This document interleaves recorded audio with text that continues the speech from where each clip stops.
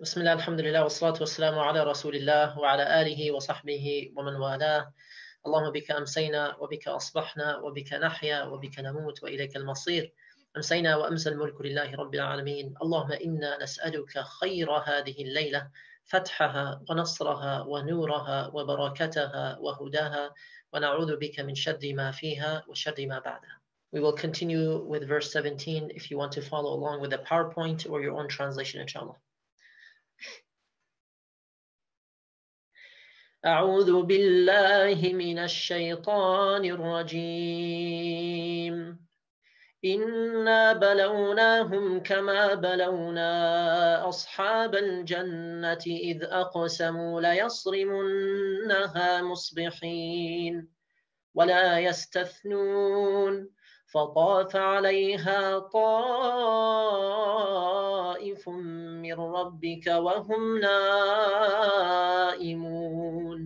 فأصبحت كالصريم فتنادوا مصبحين أن اغدوا على حرثكم إن كنتم صارمين فانطلقوا وهم يتخافتون ألا يدخلنها اليوم عليكم مسكين وغدوا على حرد قادرين فلما رأوها قالوا إنا لضالون بل نحن محرومون قال أوسطهم ألم أقل لكم لولا تسبحون قالوا سبحان ربنا إنا كنا ظالمين فأقبل بعضهم على بعض يتلاومون قالوا يا ويلنا إنا كنا طاغين عسى ربنا أن يبدلنا خيرا منها إنا إلى ربنا راغبون كذلك العذاب ولعذاب الآخرة أكبر لو كانوا يعلمون. Going back to where we stopped last week, verse 10 to 16. So the passage of 10 to 16, we mentioned that a person of Quraysh, an elite of Quraysh, an arrogant person, was not being named here. And some of the scholars believe that it was Al-Walid ibn al-Mughira. We mentioned that 3 of his 10 sons became Muslim, including the famous Khalid ibn al-Walid, as well as his brother Al-Walid ibn al-Walid. Now, the verses begin by describing in this passage some of the characteristics of evil and some of the characteristics of this individual, 2 of which he did not know about until this revelation. So going back to where we started. Verse 10, this is what we covered, and 11 and 12. وَلَا تُطِعْ كُلَّ حَلَّافٍ مَهِينٍ. Do not yield, do not give in to any contemptible swearer, someone who's always swearing by God. Why? Because this person is a pathological liar. Number 2, هَمَّازٍ مَشَّاءٍ بِنَمِيمٍ. So the next ayah, هَمَّازٍ مَشَّاءٍ بِنَمِيمٍ. Do not basically give in to this person who is a backbiter, slander monger, someone who is creating gossip, creating fitna, hearing from one person, going to another, and creating a rift between them. مَنَّاعٍ لِلْخَيْرِ مُعْتَدٍ أَثِيمٍ. Or a person who is a hinder to good, to khayr, to anyone who is sinful and aggressive. And so we established from these verses a number of points, and we covered these last week. And then we have some new characteristics as well. This is the one that he himself did not know about. عُتُلٍ بَعْدَ ذَلِكَ زَنِيمٍ. This person is cruel, moreover, an illegitimate pretender. An illegitimate pretender meaning what?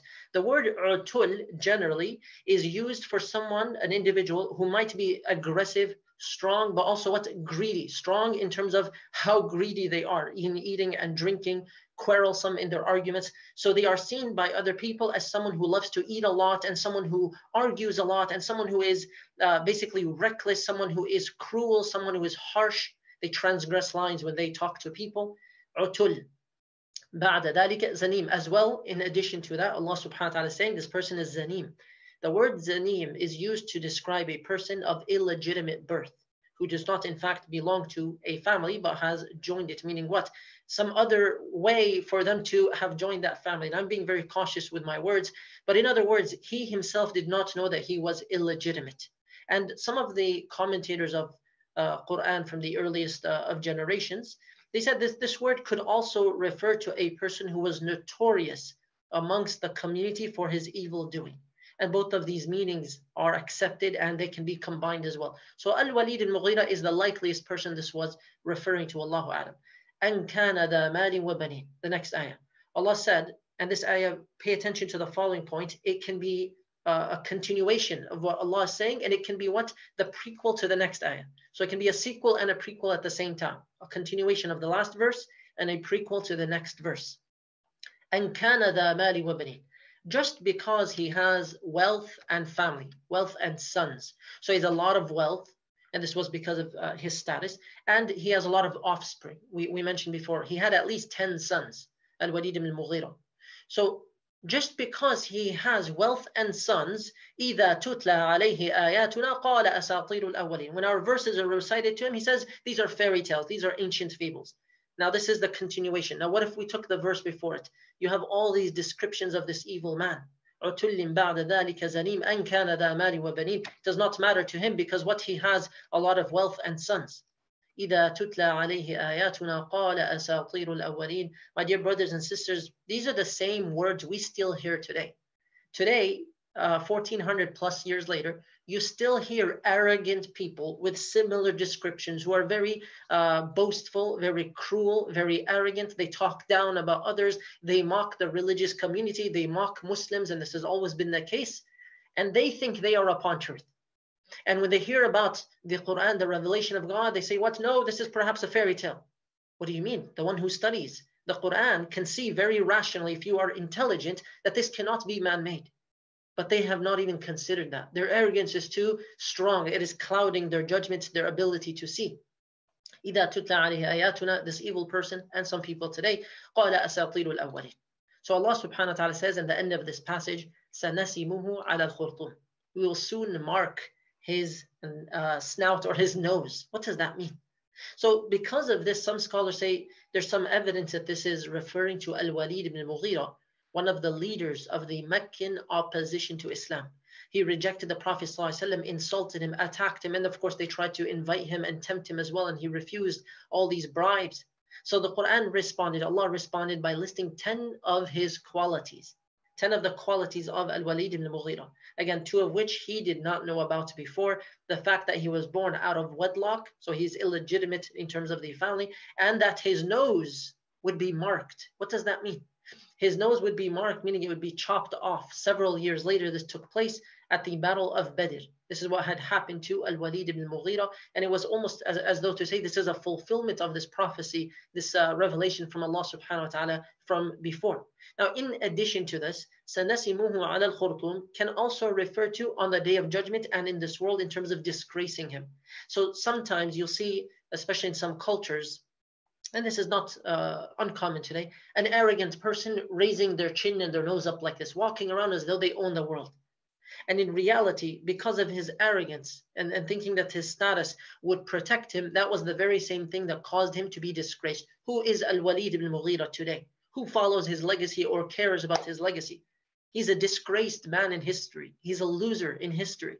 And then you study the person he opposed, the final messenger of God, sallallahu alaihi wasallam, the most mentioned man in the world, sallallahu alaihi wasallam. Allahumma salli ala Muhammad. You say his name all the time. We mention his name throughout the day, and his name is always being mentioned around the world, sallallahu alaihi wasallam. And in fact, today, the most common boy's name in the world, Muhammad, with all of its variations. You cannot compare the two. And yet that man had his nose up, as though he owned the world, as though his wealth was going to protect him in the future or protect him in the grave or protect him on the Day of Judgment. That type of arrogance is one of the reasons that people will be disgraced on their faces on the Day of Resurrection. They will be humiliated on that day. May Allah subhanahu wa ta'ala purify our hearts, grant us clarity, and utilize us for khair. Allahumma ameen. So this is the passage of 10 to 16. After this, the attention shifts to something very different. And I'm going to ask you, inshallah, so be ready for this question later on. What is the link between the first part of Surah Al-Qalam and this next passage? This next passage in Surah Al-Qalam from 17 all the way to 33, this is a story about the people of the garden. These are the people of the Jannah or the Bustan, the people who owned a garden. And there are some opinions about what this was referring to as a context before we get into the story. In short, some of these farmers, they had access to this land with its fruits and its harvest. They planned, they plotted, and they schemed amongst themselves to go early in the morning to take the harvest so that the poor people would not show up and then get any of it or ask for any of it. So they would not see that there was actual harvest. But when they got to their harvest the next morning with this evil intention, they found that it had been destroyed during the night. This is the summary of the story. Now, there's some context according to some of the books of tafsir. I did not myself go back and trace these ahadith to see if they are authentic or not. But since it is a story, and this is found in Tafsir al-Baghawi and others, the short context for it is that there was a pious man who owned a large plot of land with a lot of vegetation, a lot of agriculture, and he had some children. And he was a very pious man. He tried to raise righteous children, but they were not like their father.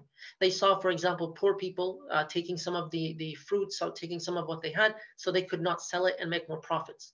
The father passed away, this grateful, generous father, and he gave the land to his children. When he was alive, he used to be very generous. When he passed away, his children started realizing, if we want to make more money, we're going to have to keep more of the fruits for ourselves so that the poor people cannot access it. This is the context of the story. So looking at verses 17 and 18, for example, Allah subhanahu wa ta'ala says, Inna balawnahum. Who's this referring to? We have tested them. This is referring to the Meccans. Inna balawnahum, as we, kama balawna ashab al-jannati idh aqsamu la yasrimunnaha musbihin. We tested the people of Mecca, Quraysh, as we tested the owners of the garden. Now we're going to get into the story. But before we get into the story, what does this mean? Allah is testing the people of Mecca as the people of the garden were tested. Anything you have in this world is a test. Anything you have, any blessing you have, it is a test.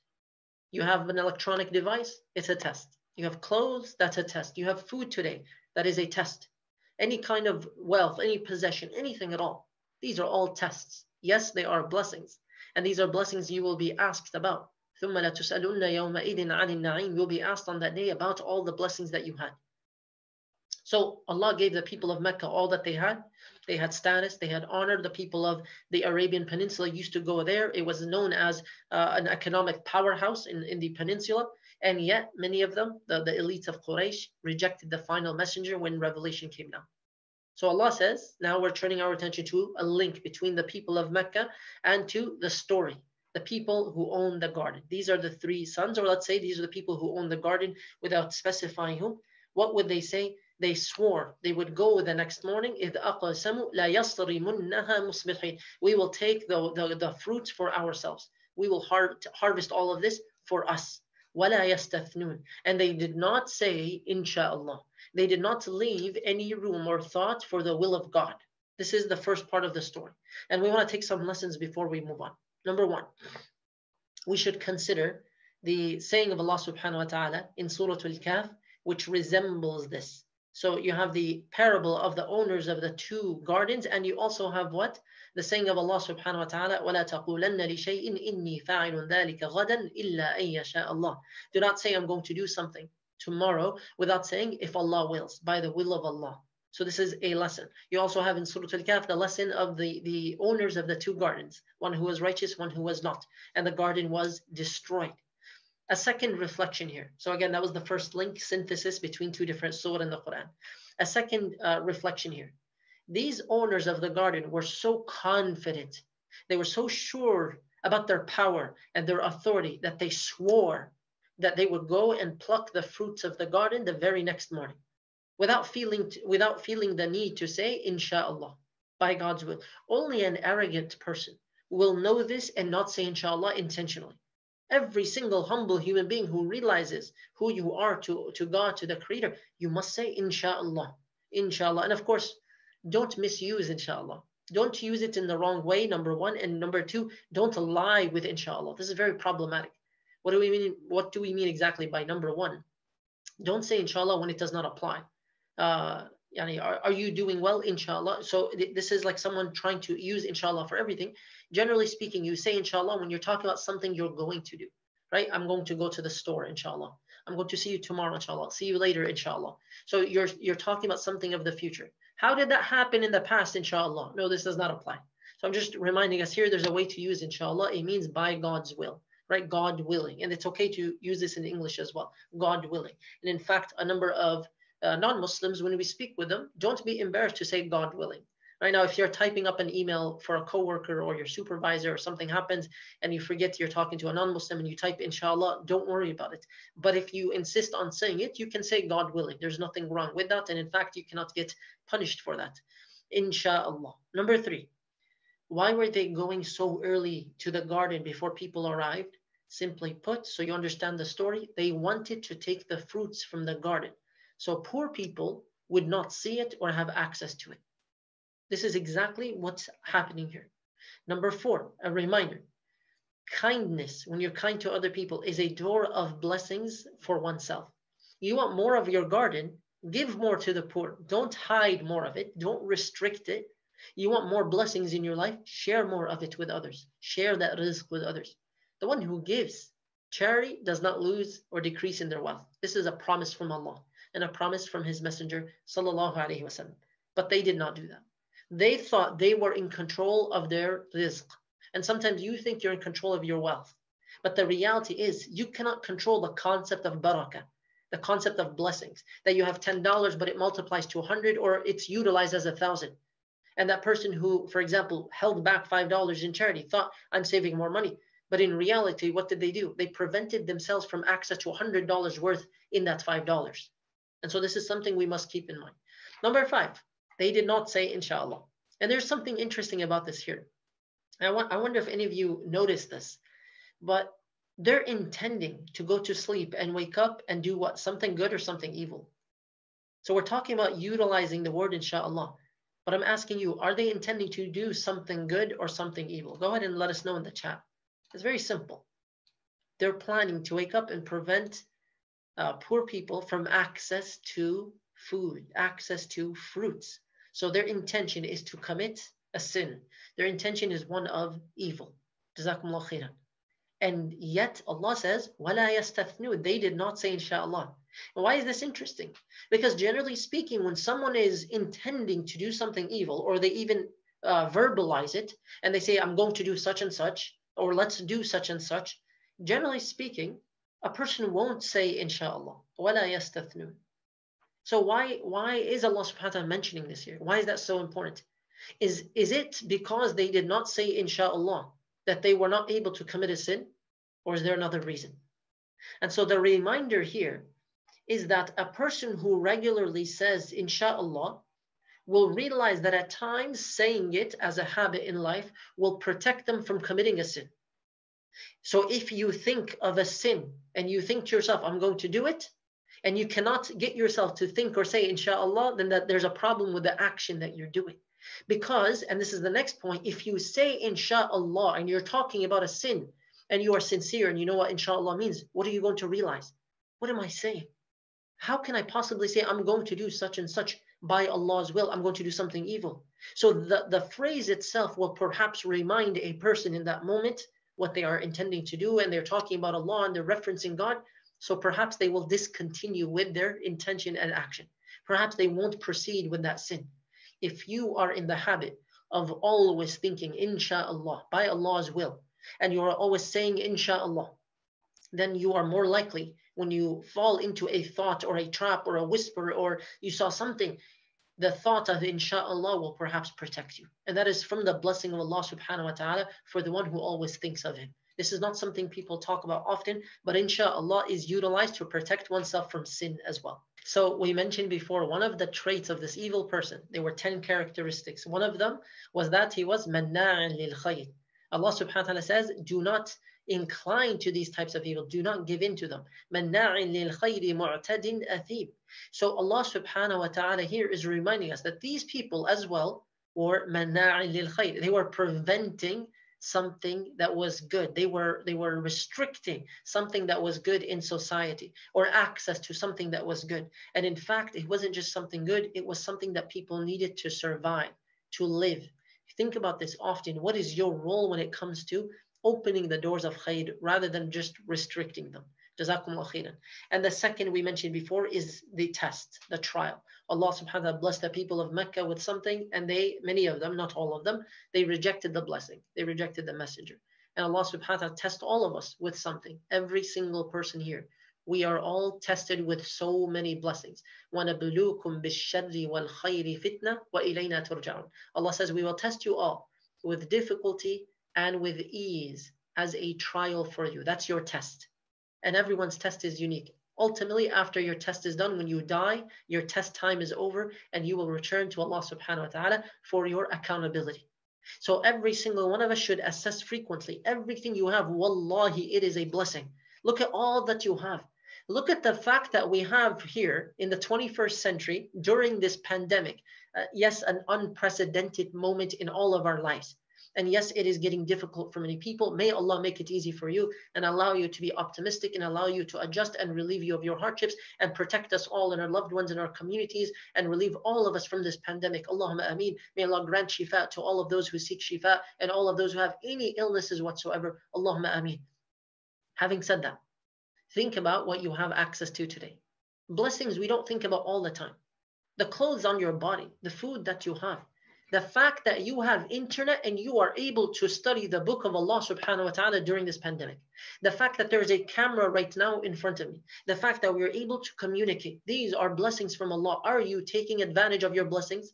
So many people have access to the internet and they have no benefit whatsoever. All evil, all useless activities.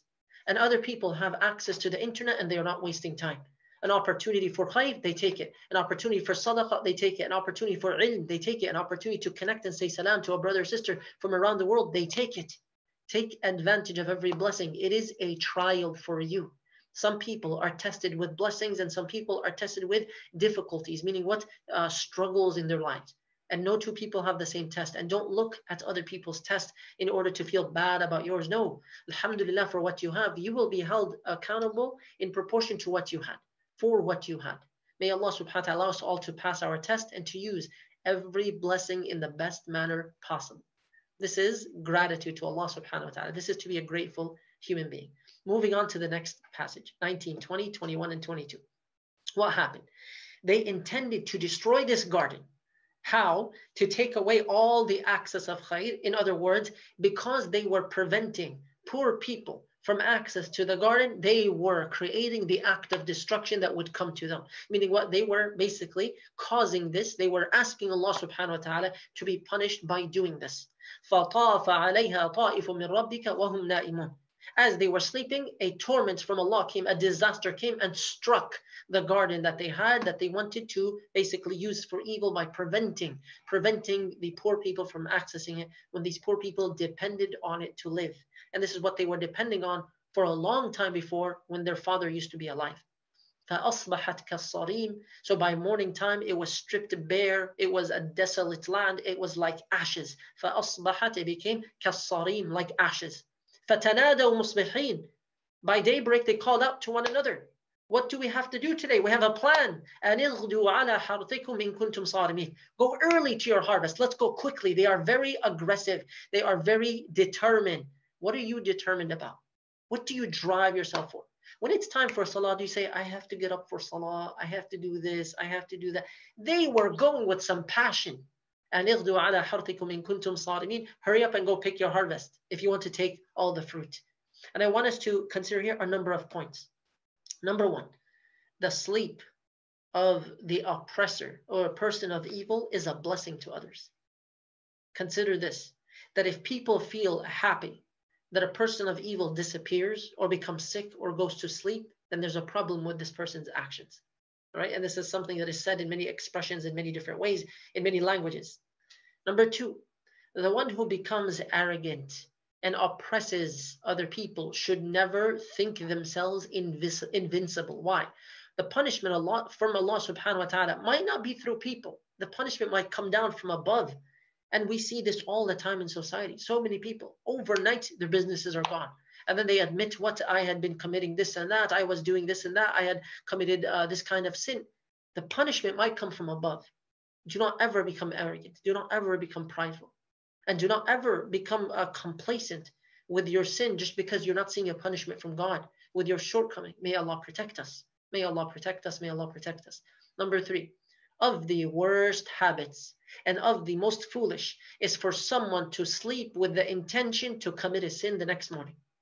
For their temporary death, their sleep may lead to punishment the next morning, or that sleep may end up becoming their permanent death.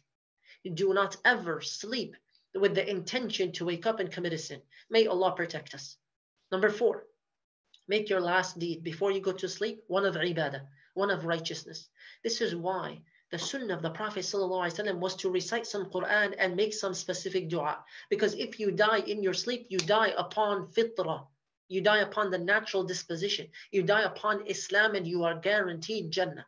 Now, if someone knows this, that if you say this dua before you sleep sincerely, this dua includes so many components of submission, repentance, gratitude, humility. If you say this dua and you die, and the Prophet ﷺ says you die upon fitrah, you're guaranteed Jannah, why would you not say it every single night? Spend 5 minutes, less than 5 minutes, every night with specific verses of the Quran. And very few dua, and you are guaranteed that if you died in your sleep, as many people die in their sleep every night around the world, you are guaranteed paradise. Do not dare allow yourself to make the last deed before you sleep a sinful one, in which you were watching something you should not watch, talking to someone you should not talk to, listening to something you should not listen to, reading something inappropriate, saying something inappropriate or harsh, or hurting somebody else. Make sure the last deed before you sleep is a righteous one. Number 5, the prevention of khayr, mana'in al-khayr, is a trait of the disbelievers who are far from God, not the believers. Meaning what? A believer should not fall into this sin. Yes, do we as believers sometimes fall into sins? It is, yes, it is of course something that people fall into. It is not something that we ever encourage in our societies. Did you ever attend an Islamic function and hear people say, go on, hold on to your wealth, go on, be stingy, focus only on yourself? No, that's not the Islamic theology. Because we know that rizq, provisions, comes from Allah subhanahu wa ta'ala. We know that in Islam, all of us as a collective do not think about individualism. We think about social collective. We think about societal benefits. And Islam gives preferences to society over the one individual. This is why when you consider the philosophies of our times, the ideologies, the movements that people are advocating for, or if you studied it, liberal philosophy, when you look at politics today and the debates people have, there's a huge emphasis by some people and movements on individualism. The freedom of choice, meaning the individual chooses whatever lifestyle they want, even if it is immoral. And this is not what Islam calls for. Islam calls for the protection of society and social values, moral values, and that comes from Allah subhanahu wa ta'ala. So this person here, manna'in lil khayr, this is a trait of people who are far from God. Be a source of khayr for others. Be a facilitator of khayr for others. You might be young, you might be old, you might be in a specific situation in your life. Regardless of who you are, always be a door of khayr for others. When you're around other people, do something good for them. Be kind to them. Even a smile is charity to them. When you know someone is in need of help, that's better for you than what i'tikaf in the masjid of the Prophet sallallahu alaihi wasallam. So be a source of khayr. Be the opposite of this disbeliever who's mentioned in Surah Al-Qalam. Manna'in lil khayr, mu'tadin athim. May Allah protect us and use all of us to be sources of goodness, sources of help, sources of assistance to other people all the time. Allahumma ameen. Number 6, the world can change while you sleep, for the one who created and controls the world does not sleep. Subhanalladhi la ta'khudhuhu sinatun wa la nawm. Glory be to the one who is never affected by any kind of exhaustion or any kind of fatigue, the one who does not need to rest. You might be sleeping, and as is the case in the story, their garden was wiped out. The world can change overnight, and the world seemingly changed, subhanAllah, overnight with this pandemic. So you're reminded what? You're reminded to never become arrogant, to bid farewell to this world all the time, and to realize that things will always change in ad-dunya. Nothing remains in this world. Nothing is permanent in life. And even your stages of existence and our stages as human beings, they're constantly changing. You might see changes in your wealth. You might see changes in your education, your health, whatever it may be. Changes will always come. Expect that. Expect that there will always be change in this world.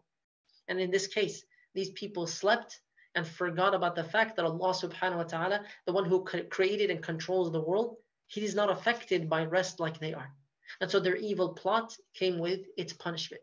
And finally, number 7, taking care of the poor and the needy in society is a source of khair, a source of blessings. We are in their service, not vice versa, because the source of blessings from Allah will come through serving them for their status. These righteous people, specific individuals, and we might have many opportunities like this. Perhaps a nation is given justice, is given status, is given honor, and is blessed due to the dua of the weak and the oppressed in that society. Do not ignore someone who is struggling more than you financially. Do not disregard people upon whom others are looking down. May Allah subhanahu wa ta'ala guide us. May Allah subhanahu wa ta'ala make us in the service of others. May Allah subhanahu wa ta'ala utilize all of us for khair. Allahumma ameen. There's so much that can be done. There's so many campaigns. There's always something happening. Look for opportunities and be amongst the first to race to them. And when you hear of an opportunity, share it with others as well. But do not just share it, be part of it, inshallah. Now, I want to ask another critical thinking question before our next passage. So you're going to have to think about this one. How can you link this passage that we just covered? How can you link this passage, verses 19 to 22, with the concept of the pen, al-qalam? So Allah subhanahu wa ta'ala swore by the pen.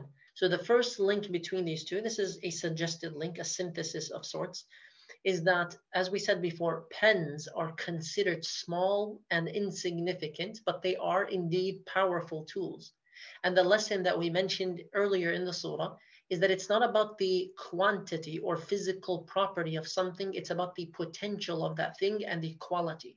And you have here a tool that was not used properly. You have here potential. What is the potential? For them to increase their blessings by allowing poor people to continue living, to continue surviving with access to this food and these fruits. And they use that tool in the wrong way. And so they didn't fulfill its potential. They actually damaged it. They actually regressed, subhanAllah. The second link is we mentioned that some people might use the power of the pen to commit evil in this world and to disobey God and to spread corruption and so on and so forth. These people had a blessing, a tool, a gift from Allah subhanahu wa ta'ala that could have been used for good. Can you imagine someone who was righteous, who has a garden, and they know that poor people are able to eat from this garden and they are living, they are surviving? You might save many lives. You are sustaining their lives. Do you know how much barakah is coming your way? That you are in this position, this huge blessing, subhanAllah, that you have so much property and land and fruits, but because you want more profits, you are willing to take profits over people. And this is a disgrace to that blessing. This is a type of ingratitude to Allah subhanahu wa ta'ala. May Allah subhanahu wa ta'ala protect us. There are people today in the United States of America especially, and around the world, who are choosing profits over people. There are people in different communities who choose personal benefit over community benefit. And the reality is the believer is always looking for these opportunities. In fact, when this opportunity came to them, they should have said, alhamdulillah, that these poor people are coming to our garden. Perhaps that's why Allah still sustains our garden. Perhaps that's why we still have this blessing. And it's increasing every year with every season. And they did the opposite. May Allah subhanahu wa ta'ala guide us and protect us and forgive us for all of our shortcomings. Allahumma ameen. With my comment about profits over people, I'm not only referring to politics here, but it is definitely a part of it. Because when you consider the political conversation and you consider the economic inequality in the United States, a big part of it is because of corporations. Because in this country, corporations with their wealth can buy out politicians and pretty much buy out some of the policy making in this country. And because they are able to affect the policies in this country, they are able to effectively control the country. They're able to continue to increase the disparity between the rich and the poor in this country, where you have people in the United States who are dying all the time because they don't have access to basic needs. And other people are doing what? The ultra rich, they are thriving off of the work of these, let's say, first and lower and middle class. And the reality is that Allah subhanahu wa ta'ala would want us in such a position to change the equation, to change the system, to work for something greater, something that would allow people who don't have access to food or basic health care or just to survive, just to live another day, to be able to access that, especially when you have some people who are living with billions of dollars, which clearly no human being needs. And this is really far from moral values. This is far from morality. This is something that Islamic economics and Islamic law would not accept. And so if you're able to advocate for something or work towards changing something as a Muslim, you are required to eliminate or at least decrease harm in society. So if there's something you can do or something you can say to decrease this type of immorality and injustice and dhulm, oppression in society, you are required to do so. In fact, some of you might not like this following statement, but because Allah subhanahu wa ta'ala is telling us manna'in lil khayr, about this disbeliever of Quraysh, and then later on the story of the people of the garden who are preventing others from accessing the garden, you have to ask yourself, what if you were watching as this took place? Now this took place and nobody else was able to advise them or stop them. It was these, let's say, brothers, this group of people who did what they wanted to do. They committed that sin. If you were able to change that, religiously speaking, you saw that some people were going to die because they did not have access to food. And you could advise, at the very least, you could advise these people not to do what they're doing. Or if you cannot do that, you can bring about to other people in society and say, hey, let's all advise them collectively. Let's pressure them. Let's all say something because collectively the voices are stronger. Are you required to do so? I'll leave the answer for you, and I think it's a very obvious one. And coming back to the present time in the United States, if you are able to decrease the immorality and injustice in society by doing something or saying something or addressing something individually or collectively, then you cannot stand on the side and simply watch. You cannot allow this injustice, this manna'in lil khayr, to continue doing what he is doing, whether at an individual level or a collective level. You are required to be part of the change process. We don't just watch on the sidelines as Muslims, we are part of the solution, wherever and whenever. May Allah subhanahu wa ta'ala utilize all of us. Allahumma ameen. Moving on to the next passage, 23, 24, and 25. Allah subhanahu wa ta'ala says, and now this is the story continuing. Allah subhanahu wa ta'ala says, فَانْطَلَقُوا وَهُمْ يَتَخَافَتُونَ. So they went off, whispering to one another. This is now the next morning. They intended something evil, they made a plan, and they went to sleep. And there are people today making plans all the time to restrict access to healthcare and food and basic survival needs for the average human being in this country, for people who are struggling every single day. And they are benefiting off of this in the billions, while other people are working 3 and 4 jobs and still cannot afford basic needs, and their children are dying, their family members are dying all the time. And these individuals plotting, planning, doing what they want to do, and trying to keep people far from access to khayr. فَانْطَلَقُوا وَهُمْ يَتَخَافَتُونَ. This group of people the next morning are talking to one another as they set off, whispering. وَهُمْ يَتَخَافَتُونَ. Why are they whispering? They're doing something wrong. They're whispering because they're trying to hide their sin. They're trying to avoid being caught. And they know that they are doing something wrong. أَلَّا يَدْخُلَنَّهَا الْيَوْمَ عَلَيْكُمْ مِسْكِينٌ. They are saying what? As they are whispering, do not allow any poor person to enter your garden today. أَلَّا يَدْخُلَنَّهَا. This is referring to the garden. الْيَوْمَ, today, عَلَيْكُمْ مِسْكِينٌ. Upon you, do not allow any poor person to enter today. Meaning upon this garden. وَغَدَوْا عَلَى حَرْدٍ قَادِرٍ. And they proceeded early, totally fixated on their purpose. And I want us to consider here the word hard. وَغَدَوْا عَلَى حَرْدٍ قَادِرٍ. Verse 25. The word hard in the Arabic language is used for hindering and withholding, for a purpose, for something that is of your resolution, for making haste. وَغَدَوْا عَلَى حَرْدٍ قَادِرٍ. Totally fixated on their purpose. I want us to consider the following 3 points. Every believer who is able to should consider the needs of others who are struggling.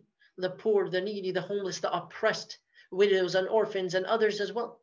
And consider them. I don't just mean with one-off sadaqah here and there. Or when somebody tells you there's a fundraiser, go ahead and donate. Or you see a campaign on social media and you give. Alhamdulillah, that's great.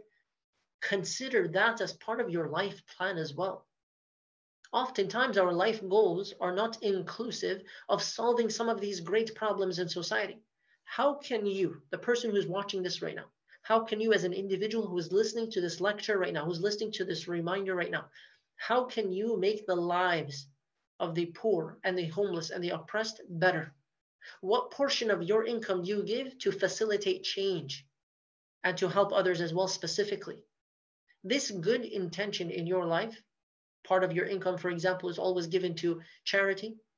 This good intention of life planning that is inclusive of resolving homelessness and poverty, and people's need for food, starvation. If you make this part of your life mission as well, in addition to your general life mission, you will realize your good intention and your efforts, of course, will bring so many blessings into your life. Wallahi, it will bring so many blessings into your life. Number two, look at the status of the masakeen in the sight of Allah. These people are saying, أَلَّا يَدْخُلَنَّهَا الْيَوْمَ عَلَيْكُمْ مِسْكِينَ. And because of that, Allah punished these evil people. Allah knows what is in the hearts of these specific masakeen, these particular individuals, and He blessed certain people and He punished others through how they treated these masakeen. Focus on your relationship and your status with Allah. The next time you see an opportunity to help someone in need, don't come up with 55, 100, 5,000 excuses about not giving. When you see another charity project, campaign, wallahi, even if it's $1 or $5, whatever you're able to do, you know what you're able to do. Don't tell yourself you can't. Don't tell yourself they're going to waste it. Don't tell yourself this is not real. Of course, assuming that it is something authentic, give and be generous and Allah will bless you. Focus on your relationship and your status with Allah. For these people might have nothing in terms of the worldly wealth. They might be looked down upon. They have no social media. They might not have following. They don't have homes in many cases. But their status with Allah is greater than the person who had access to an entire garden. The person who had all of this wealth. That poor person was better in the sight of Allah than that rich person. Don't focus on your material wealth to judge and look around and assess where people are. May Allah subhanahu wa ta'ala forgive us. And number three, and the last point here. Everyone has some ultimate reference point for morality. When you define something as good or evil, justice, injustice, where is this coming from? For us, it comes from the Quran and Sunnah. For these people, it was their own desires, their own nafs and their own hawa, their own greed, their desire for more wealth and their status that they considered masakeen as people who should not access their garden. May Allah subhanahu wa ta'ala forgive us and utilize all of us to resolve many of the problems of society. Allahumma ameen, Allahumma ameen. So these individuals are acting like only they will know their plan, right? They forgot about Allah subhanahu wa ta'ala. Now remember, we mentioned before with the beginning of the story that the context is what? That these are believers. The context was that the father was a generous man and he used to give access to the poor people. He used to give them access to this garden for food. And the three sons, if they are only three sons, the sons were not like the father, right? So the level of religiosity was different here. And they got a little greedy here. And even the sons may not all be the same, but they forgot about Allah subhanahu wa ta'ala. They forgot about Allah subhanahu wa ta'ala. Now, I'm going to give you here something very interesting, which is that someone might see this situation and say, well, I don't see what the problem is. What do I mean by this? These are people who own a garden. And from this garden, every morning, obviously, you come to the garden, you find that some of the fruits have fallen. And so some poor people will come every morning. They don't have any food. And they will take only the fruits that have fallen. Because these fruits that have fallen, they feel like these are for everyone, especially the fruits that have fallen outside of the garden. And they'll move on. And so someone might see this and say, well, it's better for these rich people and it's their right to control who has access to the garden. And they should be able to prevent anyone they want from accessing the garden. And then later, if they want, they can decide to give some charity to the poor people. Some people will see that and say that's what they believe is legitimate, is more correct, or is at least a type of correct approach. And that is far from reality. These people had access and they inherited a blessing upon many blessings, a massive garden. That's not the only blessing. The fact that poor people were accessing the garden was a blessing. And for you to cut off access to life, this is life for these people, to cut it off when they need it to survive and you are going to hide it so that they cannot find it, this is an injustice upon many injustices. So they planned, and Allah subhanahu wa ta'ala, of course, is aware of their plan. Jazakumullah khairan. The second response, as Allah subhanahu wa ta'ala gave you, He can also take away from you. Whatever Allah subhanahu wa ta'ala gave you, He can take away. And in fact, everything Allah subhanahu wa ta'ala gives you, He can take away. لِلَّهِ مَا أَخَذَ وَلَهُ مَا أَعْطَى. And we say this when someone has passed away. That Allah subhanahu wa ta'ala gave us even the people in our lives. And the people in our lives will not even last. So remember that so that you do not become greedy or arrogant or lose sight of what really matters. Cherish what you have, utilize that moment, that time, that blessing for the sake of Allah subhanahu wa ta'ala. Another reflection here, they whispered while wanting to commit evil. So we should be vocal in spreading a jazakumullah khairan. Good. So you have here what? A da'wah strategy. Some people here are plotting in private and they are secretive. So you should be the opposite when it comes to khair, when it comes to good. Spread the khair and share it on social media. Make it powerful, make it creative, make it intelligent, make it coherent to people. That is applicable to people. It is for the target audience. It is something people will hear. Spread all the words of khair. All the good that you can spread it far and wide. And the last point here, inshallah, that is shared, never stop a good deed. Jazakumullah khairan. All of these are excellent answers and excellent reflections. Never stop a good deed. You have here an inheritance of a good deed. Can you imagine? They inherited something from their father. And he was already giving sadaqah through his land. This was why the land was blessed. And so they cut off access to a good deed and, of course, access to life to those who needed it. So Allah subhanahu wa ta'ala punished them for that. They had a ni'mah and they threw it away. We ask Allah subhanahu wa ta'ala to forgive all of us for our shortcomings. Allahumma ameen. Verses 26 to 29. فَلَمَّا رَأَوْهَا قَالُوا إِنَّا لَضَالُّونَ. Okay, now they've reached the garden the next morning with their plot and their plan. And what happens? They saw it devastated. They saw the burnt ashes of the garden that was there. Destroyed, desolate land, as though there is no garden. And they said, إِنَّا لَضَالُّونَ. Now this has two meanings. And sometimes people get confused here with this phrase, إِنَّا لَضَالُّونَ. It means we must have lost our way, like we're lost. This is not our garden, clearly. And the second, and you can combine the two, is that there's no way that this is our garden. Meaning, what happened? We must have done so much evil. What happened? بَلْ نَحْنُ مَحْرُومُونَ. In fact, we are now deprived. مَحْرُومُون. We're deprived of livelihood. And this is interesting. We are deprived of livelihood after preventing other people from their livelihood. And then one of them said, قَالَ أَوْسَطُهُمْ أَلَمْ أَقُلْ لَكُمْ لَوْلَا تُسَبِّحُونَ. The most sensible, أَوْسَطُهُمْ, the most sensible amongst these brothers, he said, didn't I tell you guys to say, Subhanallah, or in this case also, Allah willing, God willing? Didn't I tell you to say, Inshallah? Didn't I tell you to remember Allah subhanahu wa ta'ala? And then they said, قَالُوا سُبْحَانَ رَبِّنَا إِنَّا كُنَّا ظَالِمِينَ. They said, glory be to Allah subhanahu wa ta'ala. We were truly wrongdoers. We have been sinful. So on seeing the garden, some scholars say, they didn't even believe it was their garden. That's how completely changed it was of a land. And they said, perhaps we've lost our way and come to another place. But when they realized, no guys, this is really our garden. This is really our garden, completely destroyed. They said, we are mahrumun and we are dallun, meaning we are misguided, we are wrongdoers. And one of them said, أَوْسَطُهُمْ قَالَ أَوْسَطُهُمْ أَلَمْ أَقُلْ لَكُمْ لَوْلَا تُسَبِّحُونَ. Now, there are several lessons we can take here before we proceed with the story. The remembrance of Allah is a shield against sinfulness. The remembrance of Allah as a way of life will protect you throughout your life. And this is why we should always be praying, Allahumma a'inna ala dhikrika wa shukrika wa husni ibadatik. Oh Allah, help us to remember you often, regularly, to praise you and thank you regularly, and to worship you in the best manner possible.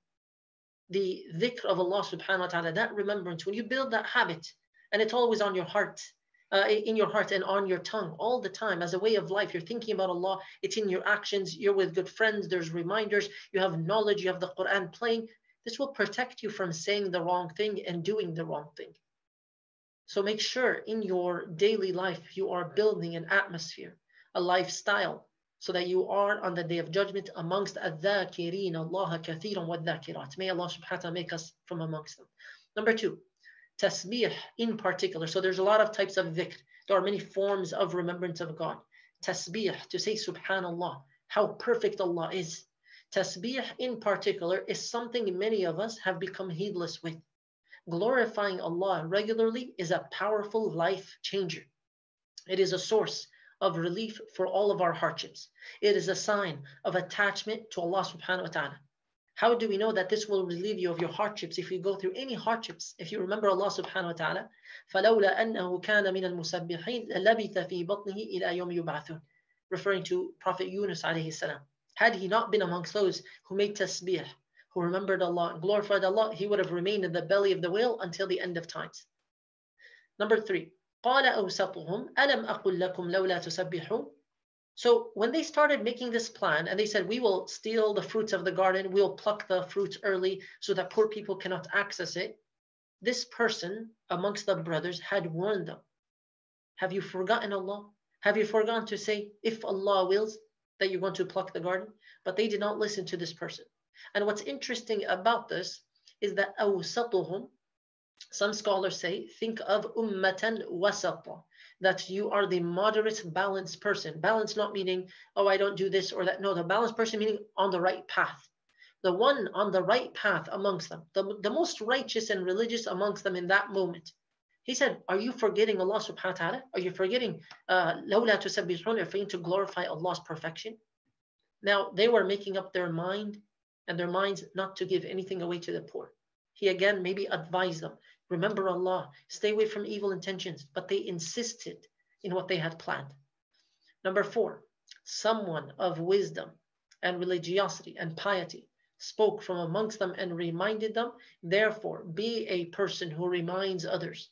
Insist on being a person of reminders, and do not be ashamed, brothers and sisters, of reminding others, and of course of practicing the reminder yourself. Do not be embarrassed reminding your family, your parents, your spouse, your children, your friends online. There's so many resources. There's so much access to remind other people when they have forgotten. And don't wait for someone else to do it. Don't wait for some imam to post about it, or someone who is a scholar, or someone who has all the hadith, let's say, memorized. If you can remind people about something, remind them about something. As long as you know what it is, you are reminding them about.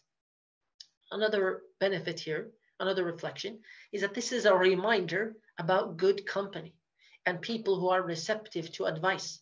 When someone in your group, wherever you are, whatever you're deciding to do, reminds you guys of Allah subhanahu wa ta'ala, reminds you all of something good, don't ignore that person. That might be the blessing from Allah in that gathering that would protect all of you from punishment or sin. When someone reminds all of you of something good, don't put them down or laugh about them. Sometimes in a group of people in a gathering, someone says, guys, let's stop backbiting. I don't feel comfortable with this. And other people start mocking, laughing. What do you mean? What's wrong with you? You were just talking with us. You were backbiting too. The fact that someone reminded you to do something good and to stop a sin, follow that advice. That is a blessing from Allah subhanahu wa ta'ala. The arrogant person is the one who doubles down. Another reflection here. The story mentions their response when they committed the sin and they saw the punishment of Allah wipe out their garden. What did they say? قَالُوا سُبْحَانَ رَبِّنَا إِنَّا كُنَّا ظَالِمِينَ. We were wrong. They glorified Allah and they said, we were indeed wrong. إِنَّا كُنَّا ظَالِمِينَ. The believer sees suffering and pain as a reason to get closer to Allah. To double down on one's arrogance or mistake is contrary to the methodology of Adam alayhi salam. It's the way of the devil. For someone to see suffering in their life after committing a sin, and then to commit more sins or become more distant from God, is a type of arrogance and pride and stubbornness. So when we go through hardship, we should come back to Allah. These people saw that they did something wrong, and now they were basically awakened when this entire garden is wiped out. And what did they do? They repented. They admitted, first of all, they acknowledged, Inna kunna zalimin. We were wrong. We oppressed. We were wrongdoers. Another reflection here. The believer is always and also receptive and aware of Allah's signs around them and within them. See beyond what is happening. See beyond what is happening in the world and look to the deeper signs. The blessing of Allah, Al-Latif, we mentioned this in Surah Al-Mulk. The signs that connect people to God. Some people can see a pebble or a rock and remember Allah subhanahu wa ta'ala. And other people will see a miracle and still ignore God. Some people will see a leaf and say, Subhanallah. Other people will see the splitting of the sea and still pursue the Prophet Musa alayhi salam to attack. And some people will see mu'jizat upon mu'jizat and they will hear the Quran, the final mu'jizat, and they will ignore it. And other people, subhanallah, will see a cup of water and say, Subhanallah. Alhamdulillah, this water is a blessing from Allah. This is the sustenance of life that Allah created in this world. Look all around you and within you and recognize everything as a sign, as a way to link you back to Allah. I mentioned before the example during this pandemic that you have access to a blessing Allah will ask you about. Technology, a smartphone, your internet. Your internet is a blessing and also a trial. Every megabyte, every gigabyte of data, that's something you will be questioned about. And so when we consider all of these blessings, we consider as well that these are signs. Do you see this sign right now? The fact that you are watching this live video from somewhere else, from within your home, from other states as well, mashallah. Do you recognize this sign? Ayatullah fil kawn. Do you recognize when you look outside and it's now fall season, it's the autumn season, leaves are falling. Allah is aware of every single leaf that falls, and every leaf that did not fall, and every leaf that could have fallen. Allah subhanahu wa ta'ala is aware of every leaf that fell last fall as well, and every leaf that will fall in the future. Allah subhanahu wa ta'ala is aware of every drop of rain in this world, every single drop of water on earth and all across the universe. Allah is aware of every single thing in His universe. وَهُوَ بِكُلِّ شَيْءٍ عَلِيمٌ. Allahu khaliqu kulli shay' wa huwa ala kulli shay'in wakil. Allah is the creator of all things, and He is the one who manages and has power over all things. Think about all of these beautiful and wonderful and magnificent signs, and wallahi, your heart will stay attached to Allah. Every time you look at your phone, your computer, your camera, whatever it is you're doing, this camera right here is a sign. And may Allah subhanahu wa ta'ala make us amongst people who notice these signs and praise Him for it. الَّذِينَ يَذْكُرُونَ اللَّهَ قِيَامًا وَقُعُودًا وَعَلَى جُنُوبِهِمْ. The people who see signs of God in the universe, they are those who remember Allah subhanahu wa ta'ala while standing, while sitting, and while on their sides. What are they doing? وَيَتَفَكَّرُونَ فِي خَلْقِ السَّمَاوَاتِ وَالْأَرْضِ. They are thinking about what the creation of the universe, the heavens and the earth. And then as a result of reflecting on signs, what naturally will you think and say? رَبَّنَا مَا خَلَقْتَ هَذَا بَاطِلًا سُبْحَانَكَ. Our Lord, you did not create all of this without purpose. We don't exist without purpose. We have a clear purpose. Subhanak, you are too perfect and above such a thing to create something like this aimlessly. Subhanaka faqina adhaban nar. Oh Allah, you are so perfect. Oh Allah, you control all things. Oh Allah, you created this world. So protect us from the punishment of the fire. Signs all around and within. And number 9, Allah subhanahu wa ta'ala mentions this group of brothers. He mentions their sin, but also mentions their tawbah, their repentance, to show that redemption matters more than the sin itself. They were still alive and still had hope. And don't misunderstand me. This does not mean the sin does not matter. But the redemption is highlighted here. Others who are mentioned in the Quran were evil. They were arrogant. They received signs of God. They received miracles of God, like the camel with Prophet Salih alayhi salam, like the splitting of the sea with Prophet Musa alayhi salam. They saw these signs, and yet they rejected them. And now that was their last chance. So they were punished, and they died with the punishment as well, in the punishment as well. This group of brothers saw a punishment from Allah and returned to Allah. They did not double down on their sin. They did not become even more arrogant and disconnected and distant from God. So long as your heart is beating, you still have hope. So long as your heart is beating, you still have hope. But hurry. You don't know when you'll take your last breath. May Allah subhanahu wa ta'ala grant us redemption and grant us a lifestyle of tawbah, where we recognize that we can always turn back to God, but we don't have time. You are always in a rush to go back to Allah. You are never in a rush to become distant from Him. May Allah subhanahu wa ta'ala protect us and forgive us and guide us. Allahumma ameen. Do not lose hope and do not restrict the mercy of Allah from others. Do not make others feel like there's no hope for them. Bring others closer to Allah subhanahu wa ta'ala's mercy, but remind them they don't have much time left. There isn't much time left. So there's an element of mercy, but there's also an element of fear. That you don't want to be like those mentioned in the Quran who ignored that sign when it came to them for the last time, and then they died upon that sinful state. May Allah protect us. Allahumma ameen. And the last passage in Surah Al-Qalam, in the story of the people of the garden, Surah Al-Qalam, verses 30 to 33. فَأَقْبَلَ بَعْضُهُمْ عَلَى بَعْضٍ يَتَلَاوَمُونَ. So they said, Subhana Rabbina inna kunna zalimin. Now what happened? They started turning to one another and blaming one another. They're blaming, يَتَلَاوَمُونَ لَوْمٍ. They are blaming one another. What did they say? قَالُوا يَا وَيْلَنَا إِنَّا كُنَّا طَاغِينَ. Woe to us. We have certainly transgressed. We've certainly done something wrong. And now they're hopeful. عَسَى رَبُّنَا أَن يُبْدِلَنَا خَيْرًا مِنْهَا إِنَّا إِلَىٰ رَبِّنَا رَغِبُونَ. Perhaps our Lord will give us something better than this garden, better in its place. We truly turn to Him in hope. إِنَّا إِلَىٰ رَبِّنَا رَغِبُونَ. We turn to Him with hope. كَذَلِكَ الْعَذَابُ. Allah says this is our punishment, meaning in this world. وَلَعَذَابُ الْآخِرَةِ أَكْبَرُ. But the punishment of the hereafter is certainly far worse. لَوْ كَانُوا يَعْلَمُونَ. If only they truly knew. If only people knew. If only the Meccans of Quraysh knew. Some reflections here. We'll cover at least 10 reflections, inshallah, and then we'll ask you one final question for critical thinking. These individuals all started to blame one another. Why? Because someone said, let's do this, and someone else agreed with it, and someone else had proceeded with it. Maybe some of them thought of it, some of them devised it, some of them corrected a flaw in it. They all planned this, but now they're blaming one another. And they had forgotten Allah subhanahu wa ta'ala and insisted on doing something evil. Number two, the believer is not always looking for someone to blame, but rather you're looking for what? Corrections, solutions, learning lessons from the past, from the mistake. The blame game is problematic as a general habit.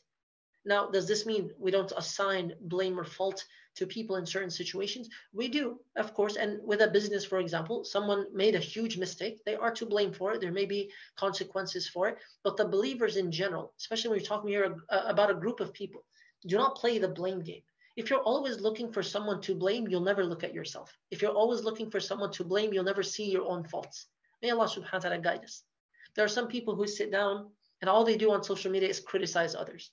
They sit down and all they do is critique others. Everyone is doing everything wrong. Our community is misled. Everyone is misguided. Everyone is a sellout. Everyone is a liberal sellout. Everyone is this and that. And they start insulting, creating fitna in the community, critiquing and criticizing everyone. And they themselves are not doing anything to solve the problems. In fact, they are creating problems for the community. The blame game. And they don't see that perhaps they are part of another problem in the community. They are not solving it. They are making things worse. Does this mean we cannot advise? Of course, we must advise. Of course, everyone will have their role and a specific position and specific qualifications, knowledge of the situation, all of that. But the blame game should not be a personality type, should not be who you are. Number three, some people refuse to become better because they always want to blame someone or something for their situation, for their circumstances, for their shortcomings, for their lack of self-discipline, for their laziness. There's always going to be someone or something to blame if you want to play that game. But the wise, intelligent, mature, resolved, strong-willed, sincere believer accepts responsibility and moves forward towards progress and towards Allah. رَبَّنَا ظَلَمْنَا أَنفُسَنَا Adam and Hawa alayhim salam. What did they say when Allah condemned them for eating from the tree? Did they say, Shaitan tricked us, Ya Allah? Shaitan told us to do this. Shaitan promised us false promises. No. They said, رَبَّنَا ظَلَمْنَا أَنفُسَنَا. We have wronged ourselves. وَإِن لَمْ تَغْفِرْ لَنَا وَتَرْحَمْنَا لَنَكُونَنَّ مِنَ الْخَاسِرِينَ. If you don't have mercy on us and forgive us, we will surely be amongst the losers. The devil did the opposite. The devil blamed. Who did he blame? The devil blamed Allah subhanahu wa ta'ala. Bima aghwaytani. He said, you caused me to do this. Did Allah force the devil to do that? No. Allah subhanahu wa ta'ala gave him a command. What did the devil mean by that? He said, Bima aghwaytani. Why? Because you created Adam alayhi salam. And the devil became arrogant and envious, jealous of Adam alayhi salam. Do not play the blame game with your own circumstances in life. There are things in your life, in all of our lives, that we cannot control, and they were given to us. You cannot control where you were born or who your parents are. These are things you cannot control. However, there are things within your control. If you are going to blame your family, your society, that everyone is corrupt, everyone is bad, which is not true, everyone is wrong, which is not true, if you're going to always look for some reason to blame someone else, you are not going to accept responsibility for your own actions. And if you don't accept responsibility and you don't take responsibility, what happens? You don't progress in life. You don't become a better person. If you keep saying the reason I'm as I am today is because of my situation, and you have the ability to change your situation, then there's no one to blame but yourself. You can't blame the devil. You can't blame your parents. Why? Because you reach a certain point in your life in which you are old enough to understand and mature enough to understand that you have free will. You have decisions to make. Every day you make thousands of decisions, major and minor. When you make these decisions all the time, you have to realize that you can change your situation by the will of Allah. So if someone, for example, let's say, is blaming everyone for their health, and they can change their health, why are you blaming others? Someone is blaming their parents or their community for not being religious. Why are you blaming the community? Can you become religious? Can you do something about it? Can you get yourself closer to Allah subhanahu wa ta'ala? Do that. Don't play the blame game with your life. Otherwise, you will think in your mind that you're always the victim. And if you think with regards to this victim identity and victim culture, that you are always the victim of so many circumstances, so you cannot progress and proceed, you won't progress or proceed. You want to become a better person, be strong-willed, be mature, accept that when things are out of your control, they're out of your control, but so much is within your control. And that is what you are held accountable for. You want to become the best person you can possibly be. You want to reach the greatest version of yourself, you have to accept responsibility for all of your actions every single day. We all need to do that. May Allah subhanahu wa ta'ala accept from all of us. Allahumma ameen. Number 4, redemption comes with hope. Perhaps Allah subhanahu wa ta'ala will replace this situation with a better one now that we learned our lesson. So redemption here, they are trying to redeem themselves by turning to Allah subhanahu wa ta'ala. قَالُوا سُبْحَانَ رَبِّنَا إِنَّا كُنَّا ظَالِمِينَ, right? And that redemption also came with hope. They said perhaps Allah will replace our situation with a better one. Why? Because now we learned our lesson. Now we have repented. Now we have remorse. Number 5, redemption also comes with hopes of forgiveness and moving onwards. Beware of losing hope after you perform tawbah, repentance. Perhaps Allah will elevate your ranks beyond your imagination because of how sincere you were in your tawbah and how much remorse and regret you had. Number 6, in this particular story, the owners of the garden hoped for a replacement and they put their trust in Allah. And what's amazing about this, if you think about what they just lost, they lost a garden that takes so much effort and money, capital, and investment, and also a lot of time for that garden to get back to the situation it was in before. For a garden to come back like the one that they had would take a long time and a lot of effort. And yet their standard was high in their hope in Allah. Their standard in terms of how much hope they had was that they hoped Allah would give them something even better than what they lost. Number 7, if an opportunity in life passes by you and you miss it, or a situation in general is not what you like, pray to Allah subhanahu wa ta'ala optimistically that, and you recognize as you're praying to Allah subhanahu wa ta'ala, the one who says kun fayakun, pray to Allah subhanahu wa ta'ala optimistically for a situation that is better than the one that you lost. And remember these words, Asa Rabbuna an yubdilana khayran minha. Asa Rabbuna an yubdilana khayra, right? From what you lost or what you had. Number 8, even after a punishment, it is possible for people to return to Allah. And it is necessary to still think good of Allah. Husn al-dhan billah, and what He can provide for you.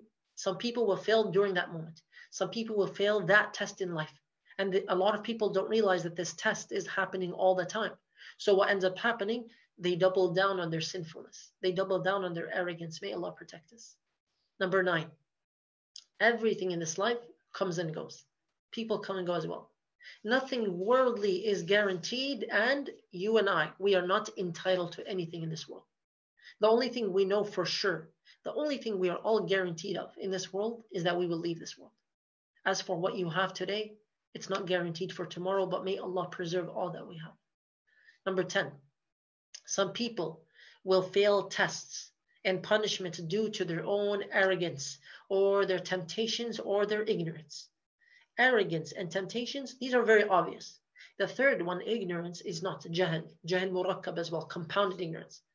Ignorance is for someone to think that hardship, whether a trial or a punishment, should be a reason to feel so bad about everything pertaining to God and the afterlife or this world, or that it symbolizes Allah's anger and therefore a person has no hope. And no, this is far from reality.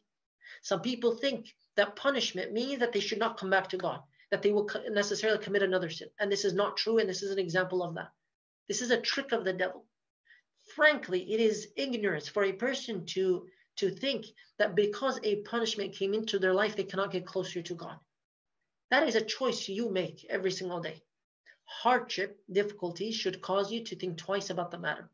If it is a punishment, take it as a sign that you are still alive and you should go back to Allah subhanahu wa ta'ala while you still have hope, while you're still breathing.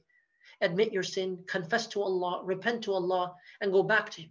Because the punishment of the next life is eternal. Meaning the punishment that is coming, وَلَعَذَابُ الْآخِرَةِ أَكْبَرُ لَوْ كَانُوا يَعْلَمُونَ. It is much worse. So if Allah punishes anyone in this world and they're still alive, they're still breathing, they better repent and go back to Allah, because they were lucky not to have died during that punishment, because the punishment of the next life is much worse. And if it's not a punishment, but a test, a trial, use it to turn to Allah, closer to Allah, ask for increased status, relief, patience, and forgiveness. كَذَلِكَ الْعَذَابُ وَلَعَذَابُ الْآخِرَةِ أَكْبَرُ لَوْ كَانُوا يَعْلَمُونَ. And the last point here, no matter how bad the punishment is for some people in this world, when you see people of evil killing many people, hurting other people, attacking people of religion, murdering the people of religion, people of Islam, when you see this happening, and then you see them experience any kind of punishment, just remember the punishment of the hereafter is unimaginably more severe. So a person should take heed, become humble, fear with regards to your shortcomings and your sins, and work harder to earn the mercy of Allah subhanahu wa ta'ala. بارك الله فيكم والسلام عليكم ورحمة الله وبركاته.